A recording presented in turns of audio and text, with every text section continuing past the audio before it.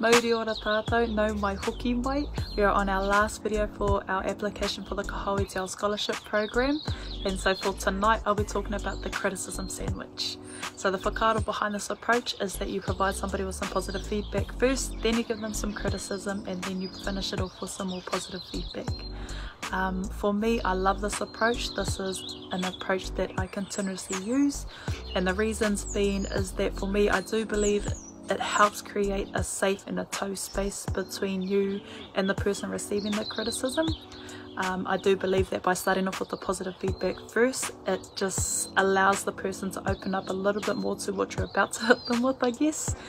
And yeah, I guess that's just my main thing, is that it just, for me, it keeps a tau wairua, it keeps a positive vibe between you and whoever else in that space.